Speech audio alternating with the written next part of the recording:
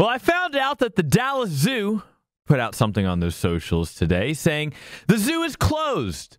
That's nothing out of the ordinary. But the reason why they are closed is the zoo is closed today due to a code blue serious situation. And I'm like, oh, what's a code blue?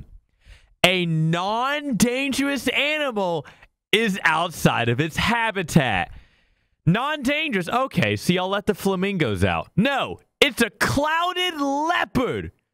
Since when did we determine a leopard was a non-dangerous animal? What weapon are you carrying on you to where a leopard is non-dangerous? I'm sorry, if I see that, there better be a car nearby that I can jump in.